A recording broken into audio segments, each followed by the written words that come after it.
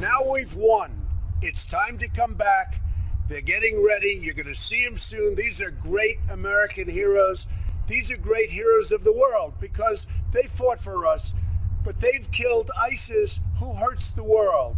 And we're proud to have done it. And I'll tell you, they're up there looking down on us.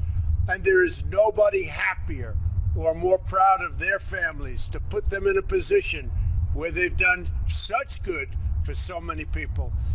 So our boys, our young women, our men, they're all coming back, and they're coming back now. We won, and that's the way we want it, and that's the way they want it. President Trump in the Rose Garden after defending the decision to pull all U.S. troops out of Syria on the ground, talking there about heroes, servicemen and women. There weren't young men, women obviously on the front lines there, who have died. I'm assuming that means fighting ISIS broadly, because there have not been too many casualties on the ground in Syria, at least that we know about. Let me bring in our panel. We'll start there. Charles Hurt, opinion editor for The Washington Times. Susan Page, Washington bureau chief at USA Today, and Washington Post columnist Mark Thiessen.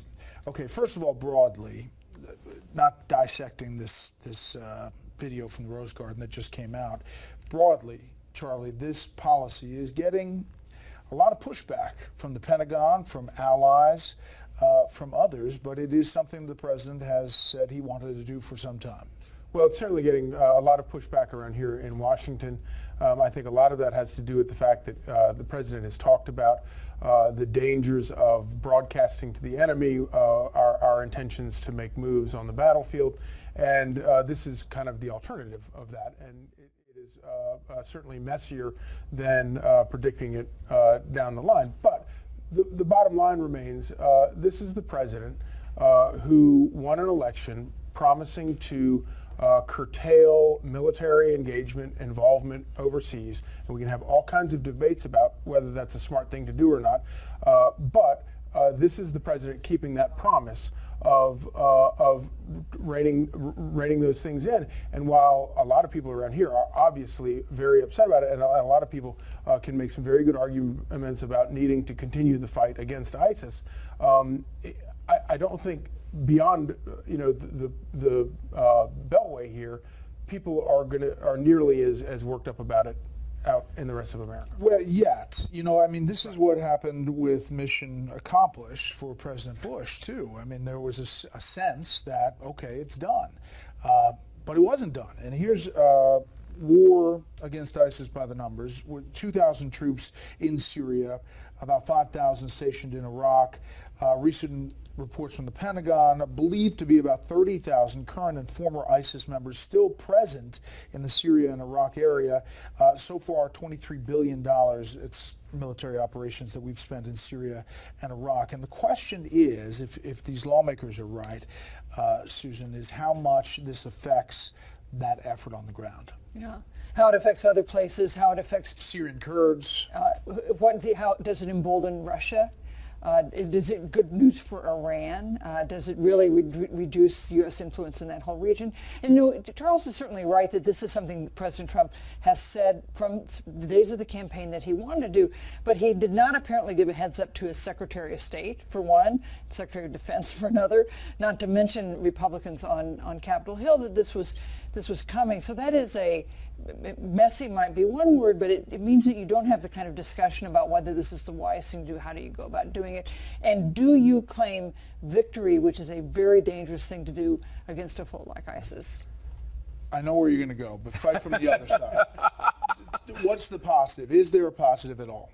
Well, the positive is that Donald Trump has removed the Islamic State's physical caliphate. Just last week, they knocked out the final town where they were living in, and so. But the problem with that is what ISIS has now done is ISIS has reverted into an insurgency, and it has, as you showed on those stats, thousands of troops that can go out and cause all sorts of mayhem. And also, ISIS is not the only terrorist organization in Syria. Al Qaeda, which is more dangerous than ISIS, according to our intelligence community, has a safe haven there.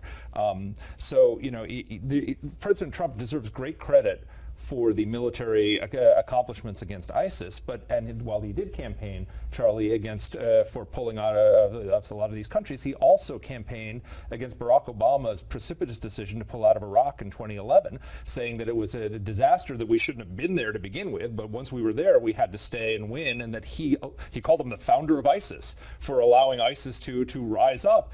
And because of Obama's decision, ISIS carried out 143 attacks in 29 countries that killed more than 2,000 people and injured tens of thousands more.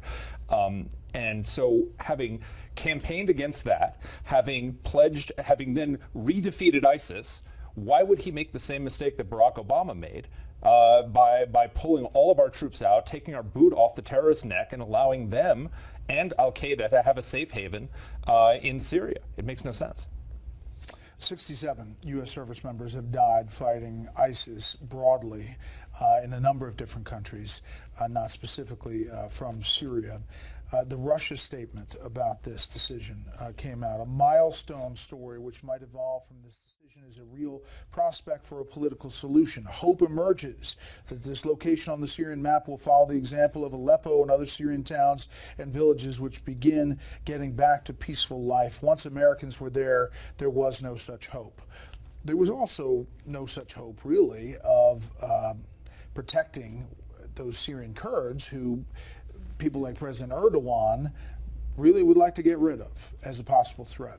Yeah, and without a doubt, if a result of this is that you do see a recurrence of ISIS, and you start seeing these attacks, I think that, as you point out, I think that you'll see public opinion shift, and probably shift very dramatically on this. But in terms of the broad policy that the president has sort of put forward about not being the world's policeman is a very that was, I would argue, that's one of the three main reasons he got elected in the first place, and what we're seeing here is keeping that promise.